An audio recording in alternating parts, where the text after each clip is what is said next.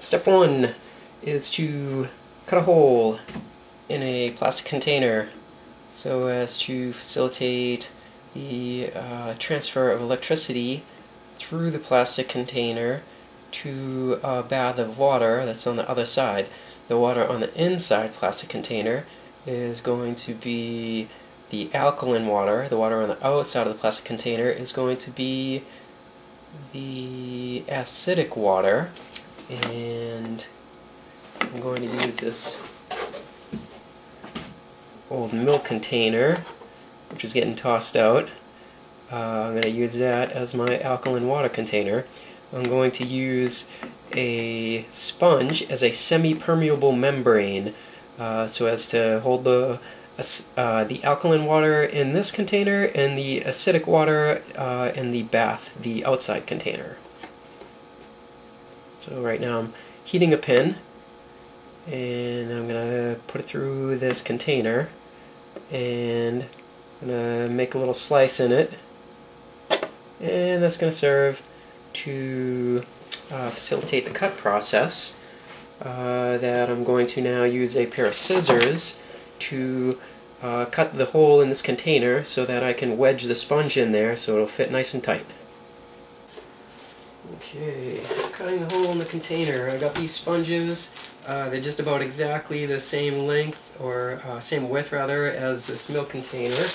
I'm going to cut it right to the, or just inside the outside edges. My little hole that I just put in there with the pin heated. This way. Cut it that way.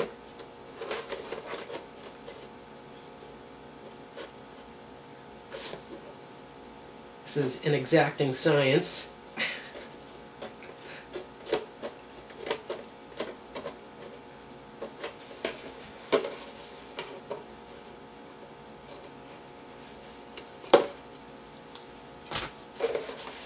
Voila! There's a hole in a plastic container. I'm going to take a sponge, make sure it fits in there nice. And I made it too big.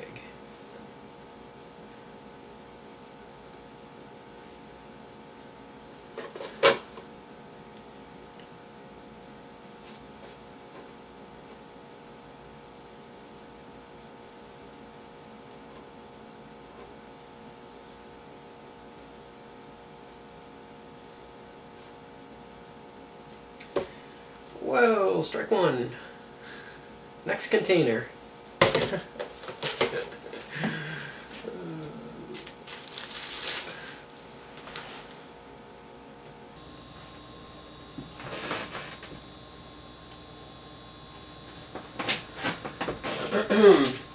Okay, a little update. Because it was too big, just went ahead and stuffed another piece of, actually there's a whole sponge in there. Okay. So now we got a bath, we got our alkalized water container, we have a battery. I've got two, so a 12-volt battery. Really doesn't matter what kind of battery. I've even heard that you can do this by hooking the electrodes up to the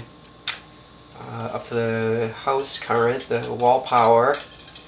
I just figure battery's probably a little bit safer, so that's why I'm going to use this battery instead.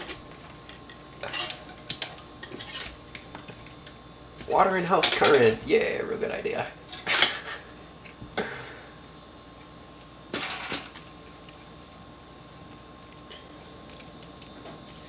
Okay, what's important about alkalizing some water is that the alkaline water that it goes into, or that the negative electrode goes into the alkaline side.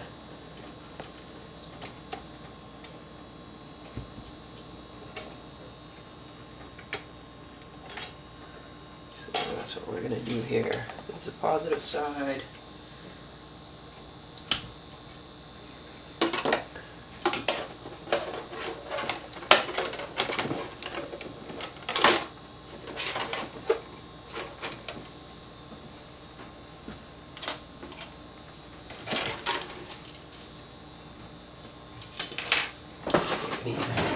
stainless steel. Using my mom's silverware. She'll come home, she'll be nice and happy about that.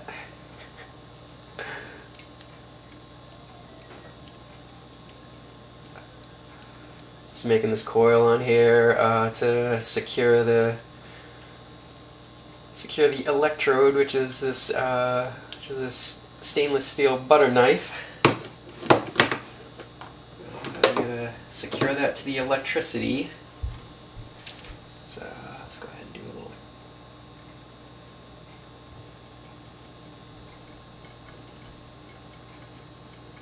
Not seeing sparks fly, but who knows?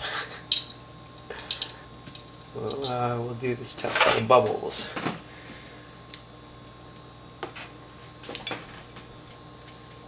Plating needs to be scratched off the copper, that's why.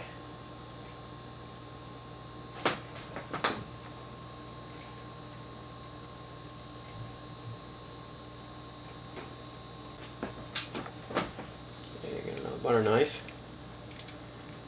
Got the plating scratched off the copper here, so making a good connection. Do the same on here. This wire has plating on it, which I don't know, prevents the electricity from flowing. So before you use it, you gotta scratch off the plates. But I don't know, if you use an ordinary wire, what's important is that it be connected to the stainless steel that you're gonna submerge as electrodes into the alkaline and the acid water.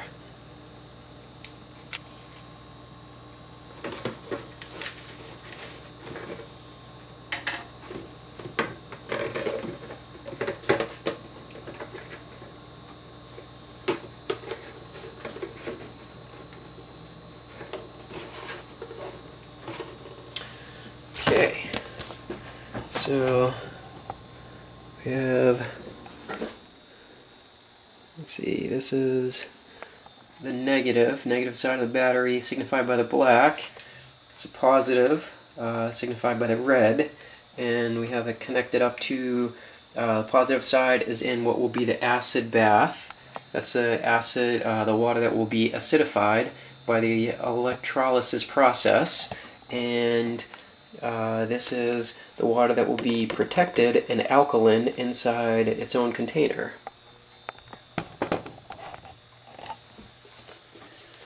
Okay, so now we're going to fill up the containers with water and baking soda. Just a little bit of baking soda, from what I understand. It only takes like about a teaspoon, I guess, of baking soda.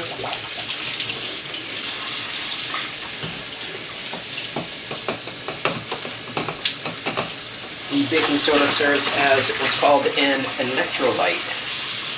So we're going to put some water in there, an electrolyte, and we're going to perform electrolysis, with the electrolysis being separated by virtue of the semi-permeable membrane, which is the sponge.